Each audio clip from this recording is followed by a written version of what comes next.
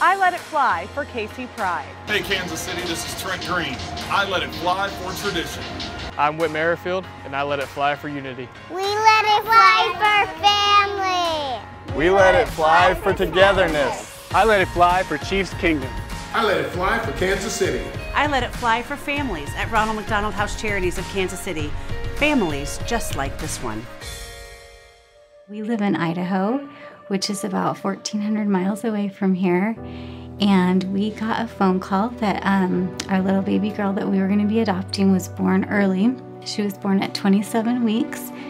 And then one night she got very ill and went into kidney failure.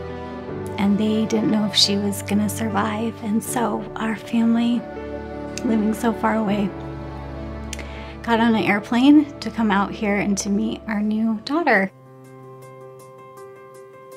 When you're experiencing something so difficult in your life, when you have a sick child in the hospital and you don't really know how things will turn out, a community, a place to call home is really important.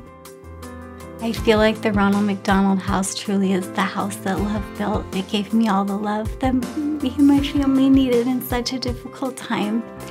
And I will always have a piece of my heart here. I let it fly for community.